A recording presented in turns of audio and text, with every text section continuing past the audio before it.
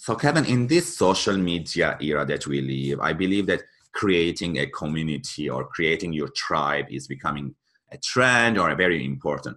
So what can you say for job seekers and how can they can be part of that community or how can they create their own tribe? Okay, so first off, welcome back. If you've watched several of these, I'm glad you're tuned back in to watch another one. If this is your first one, there are others in the series that we would encourage you to go watch. You know, I heard a saying, and it's just become my own. I've said it so many times, but I still remember the very first day, the meeting I was sitting in when I heard this. The saying was this: relationships are primary, all else is derivative. Mm. Let me say that again. Relationships are primary, all else is derivative. And that for me crystallized everything that my father had taught me, crystallized everything I learned in business, that this is a relational world. It's a world of relationships and relational capital.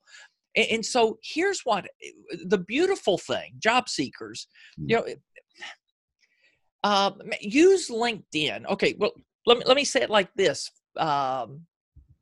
Nobody knows everybody you need to know, but everybody you know knows somebody you need to know, right? And they, more than likely, are willing to make an introduction in the right time if you ask the right way, right? So this isn't, there are times, you know, so, okay, LinkedIn, many of us, I'm wondering what's your philosophy? Do you accept connections from just anyone that sends you an invitation, Mher? And you watching, I'm asking you the same question. But what about you, Mher? It depends. Sometimes yes, sometimes like I wonder why someone from India or someone from other areas, they want to connect with me. Or I prefer at least they send me like an introduction or a message. Hey, I saw you. We have something in common. Let's connect. That will help me Yeah. accept them. Oh, okay. So that's a great point. If you reach out to invite someone, add a comment. Yes. You know, and I will tell you, I sent some of these invitations this morning. I was using the app, and there are times that the app pops up and says, do you want to add a note? And I was waiting for that, and it sent the invitation. I'm like, doggone it. You know, it sent it without that, because I always try to add a note. Here's why I want to connect. Here's how we know one another. But once you know somebody, you know, it's really easy to ask, hey, I see you know someone. I'm looking for, you know, I'm interested in a job in ABC company. Kevin, I see you know someone there. Would you be comfortable making an introduction for me? Right? I mean, there are different ways to ask it nicely, but there are times that and then there are times I tell people, hey, I connect with so many people, I don't really know them.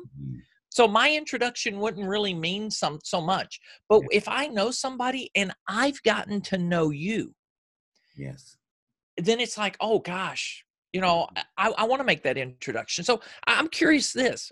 I understand I am a connector.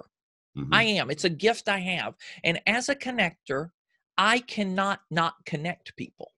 When I see somebody, I'm like, oh, you two ought to know one another. I did this yesterday. I did it the day before yesterday. You two ought to know one another. It's a privilege to introduce people that you think would benefit from knowing one another. That's a win-win relationship. Who doesn't want to do that? So, you know, make sure that you're approaching it in a win-win kind of way. I have something to offer this organization. I'm not looking to take, I'm looking to give. Can you help me meet them? That's the best way to do that.